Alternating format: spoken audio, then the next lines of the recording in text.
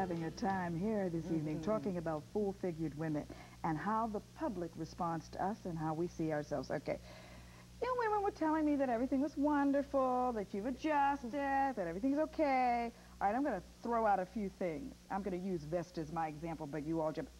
Girl, you are absolutely beautiful. You have such a gorgeous face. If you just lose 30 pounds. 30 pounds, you could be fantastic. Baby, the record company told me, they said, first they told my manager because they knew I'd go crazy.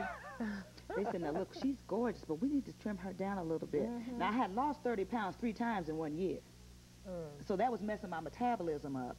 You know, until I decided, wait a minute, this is what it is. My fans like it, they buy the records, and nobody's going into my, give me the record, no, give me the skinny girl's record because she's skinny. So what did you say to the record company? I said, leave me alone. Okay. I am what I am. But you have had people say that to you, and well, they say it indirectly. They won't say it directly to me. They'll say it to my management or to my people. What about parts? Or do they try to give you the quote fat girl part? They give me the part. Well, I've had to turn down a couple of parts. One part I loved, and I hope I got my fingers crossed now. But they send. I've gotten some derogatory parts that they wanted to use my weight as the fat girl joke of the movie, or they want to pan in on your booty right in the crack of your behind, with the dress that's too small and have you walking all crazy. That kind of stuff. That ain't cute. Yeah, y'all can all the laughing with the dress cameraman over here laughing and stuff. Fade to you. All right, what about going into a shop? I like boutique shopping, and they say, you're looking at a dress that are striped. I do too. And they say to you, you can't wear that, you're too large. I disregard the sales help, okay? One of the things that women really have to do is to get in touch with their personality and go for the things that they really love and start from there and forget about the rules. There are no rules. What we're talking about is trying to find the proportion that fits. No, but what I don't like is when you go into the store and the lady says, you're going to the regular size store, right? Right. That goes up to a 10 or 12 and the lady says, are you shopping for your sister or something, honey? Because we don't have anything. Because you ain't nothing in here gonna fit you. So you are a model. What does that say for you? Because I don't see women our size in supermarket ads, in soap ads. I've never, ever seen one of us bathe in a tub or take a shower. It's as if we don't do those kinds of things. So what kind of ads are you in? Basically, from what I can see, it's just large size fashion only. It's very rare that you have a seductive lingerie large size ad. Do you ever get a call to go into a bank scene where you're investing in a bank? Only as a mother type, which, I'm not even a mother now. I'm not even a mother now, so many of the people who control the images that we see are not treating the presentation from the present moment. They're going back to some ancient history philosophy of what they think women look like. And we come in all sizes and shapes. If you walk down the street, you don't just walk into a corner full of women who wear a size 6 and 8. I have never seen anybody look like Cindy Crawford on the street. You're going to see every And out of makeup, she size, doesn't look like that either. No. Okay, and that's a fact. Out of makeup, you can't recognize who the supermodels are. That's a fact. Okay, the next thing. Me either, though, for that you must admit, though, that there are some full-figured women who seem to say, okay, the world doesn't like me like I am. I'm not going to put on the right kind of bra. I'm not going to put on the right kind of garment. Ooh, you ain't lying. So what do you tell them? Those are those house shoe wearing women that run around with the boobs hanging down real low. And the T-shirts and the and shorts. Tell them ain't to combing put their hair on nothing. an all-in-one body briefer that helps. Well, are they finally making garments for us? Yes. They got all of that. They have all the things, but what we're talking about is a re-education process. And low self-esteem. There's low self-esteem. True. People don't. If you don't feel good about yourself, you're not going to make yourself presentable. You're not going to think that you deserve to be gorgeous and voluptuous and statuesque or any of those adjectives that make you feel good about yourself. And you cannot expect somebody to make you feel that way. That's from within. You have to feel good about yourself. Because my boyfriend kinda he's happy that I'm with thickness, but he'd be like, well, baby, do you have to eat that too? Here and there, sometimes, and that kind of irks my nerve till that other man that's sitting in the other booth look over and say, then I just go, then he can't say nothing. Okay.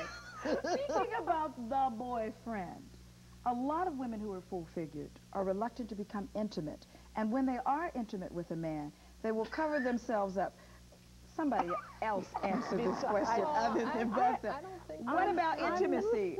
How do you think men respond to women who are like us? So. The bathing suit industry, stuff like that. more seductive of being full-figured. I don't really feel it's like a problem in any way, does the shape, or media form. make too much I out of it? think that what we have here is the understanding that there's lots of changes going on, and I think that while that may have been an issue, I think that you're finding out that a lot of full-figured women are saying, "Wait a minute, there's another way to live. There's another way to be We do in not a have to relationship." suffer in We don't silence know. anymore. That suffer, it's never been a problem. I don't get it. Okay. It's never been a problem. All right. I mean, because a man that wants a full-figured woman is the one that's being the aggressor towards me.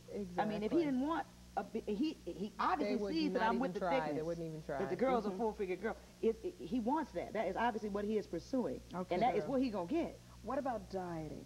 Oh, well. I mean, how many Not my diets have favorite we all word. been on? Not my favorite Seriously. word. I've been on everybody's diet, and none of them work. I And say I maintenance stopped. is the key. Don't even put yourself on a diet. If you learn how to maintain Isn't that from what the Oprah's saying beginning, now? Well, Thank I'm going God. from the I beginning, think- it really helps. I'm going on a sex diet because I remember. I remember how I was so thin when I was at size 7. I wrote a note to myself. I wrote a note to myself. Watch Vesta. Don't let Vesta go crazy on you. I'm serious. But Don't you remember when you had a lot of sex? but you, no, I don't remember when I had a lot of sex. I don't But remember that I at was thin all. when I had a whole lot of sex because I would eat and have a lot of But sex. does it I have was to do thin. with thin, or does it get back to what Sandy said? Because when you are cared for by a loving, caring man, That's a lot of sex. then all you... I don't know anything about that either. Over on this side, we don't know what you're talking about. The point I'm trying to make, ladies, is that when you feel loved and encouraged by those who And love appreciated. you, More and appreciate, satisfied inside then yourself. regardless to what size you are, you take special pains, you Special put care. special oils, you take Exactly. special time with yourself. Don't you think? look for that special nightgown. Yes. You go to the store and you think about putting yourself together from another point of view. And you make sure that stuff is smelling delicious. Okay, and that's one of the points that we want to make to full-figured women, where You can still be everything you can seductive. still be seductive. But I would like to get to men who make jokes about full-figured women. Before we go off the air, quickly, we'll save Vesta for last.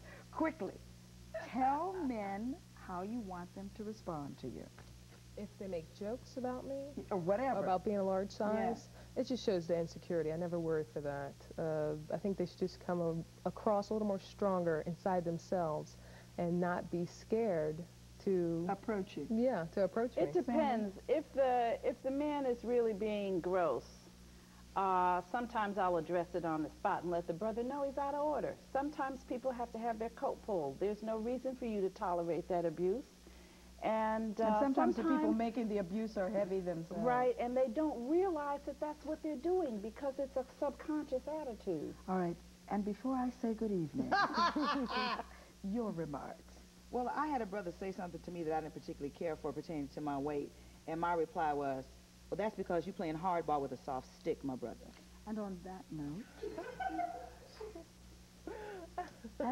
and on that note, today's conversation left a simple message, not hers, but mine. Begin to like who you are as you are. And as Oprah says, once you become comfortable with yourself, you will be sexy, beautiful to all concerned. Until the next time, a big stick, God bless.